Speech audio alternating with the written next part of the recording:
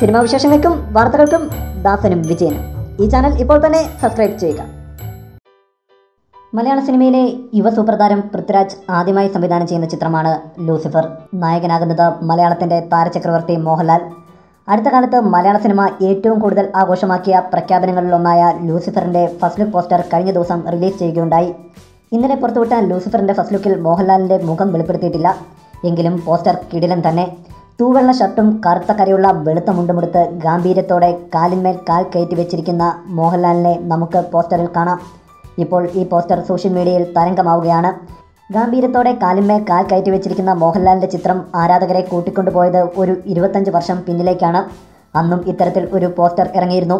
അന്ന് പിറന്നത് മലയാള സിനിമയിൽ മറ്റൊരു ചരിത്രം കൂടിയായിരുന്നു ദേവാസുരത്തിൻ്റെ പോസ്റ്റർ.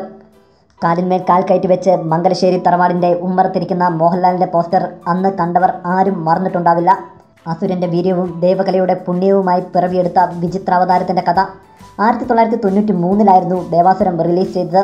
ആ ചിത്രത്തിലൂടെയാണ് മോഹൻലാലിൻ്റെ മുണ്ടെടുത്ത മീശ പിരിച്ച അസുരഭാവം ആദ്യമായി ജനങ്ങൾ ആഘോഷിച്ചത്. ഇപ്പോൾ 25 വർഷങ്ങൾ പിന്നിടുമ്പോൾ ദേവാസുരത്തെ അനുസ്മരിപ്പിക്കുന്ന മറ്റൊരു പോസ്റ്ററുമായി മോഹൻലാൽ. ആരാധകരെ ഇത് കൂടുതൽ ആവേശത്തിലാഴ്ത്തുന്നു. കൂടുതൽ സിനിമാ വിശേഷങ്ങൾക്കും വാർത്തകൾക്കും ദാസനും വിജയനും ഈ ചാനൽ ഇപ്പോൾ തന്നെ സബ്സ്ക്രൈബ് ചെയ്യുക. വീഡിയോ ഇഷ്ടപ്പെട്ടെങ്കിൽ like, share, comment. Thank you.